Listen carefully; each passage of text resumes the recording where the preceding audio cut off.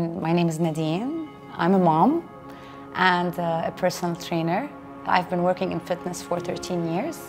What Ramadan means, I cannot summarize it in one word, but mostly it is about sharing. Because like you want to share your love in Ramadan, you share your prayers, you share your dua, you share your food, your meal. The best thing of Ramadan is the nights of Ramadan, the iftar time. But we couldn't do that with the pandemic, with COVID. It was hard.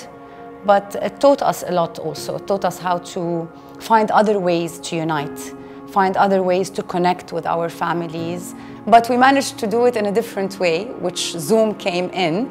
And it was a bit fun for us because like we used to make sometimes iftar Zoom, like Zoom iftar, or like let's have suhoor together. So we tried to keep up because as humans, we're like, we need this unity, we need each other.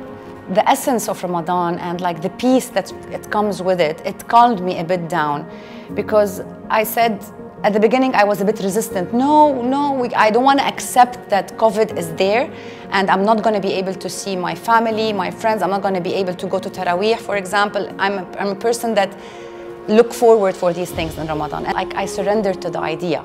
So I started talking to myself that no, Nadine, it's there.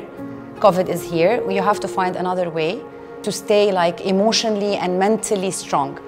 As for my work, it wasn't easy in the beginning because as a trainer, it's all interactive work in the gym and like you're connecting with people and then suddenly all the gyms closed, nothing, like you couldn't do anything. So here came home workouts and it was the best thing that I've ever done because it opened for me a new line of business, which is the online business and the Zoom sessions, which I've never thought in my life I would do it.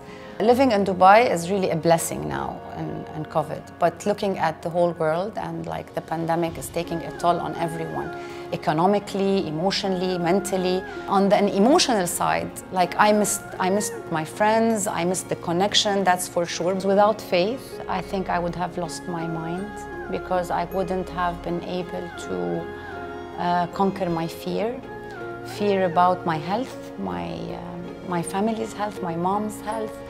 So if I learned one thing, I learned that faith is very important and that it always works out at the end. كل عام وانتم بخير ورمضان كريم.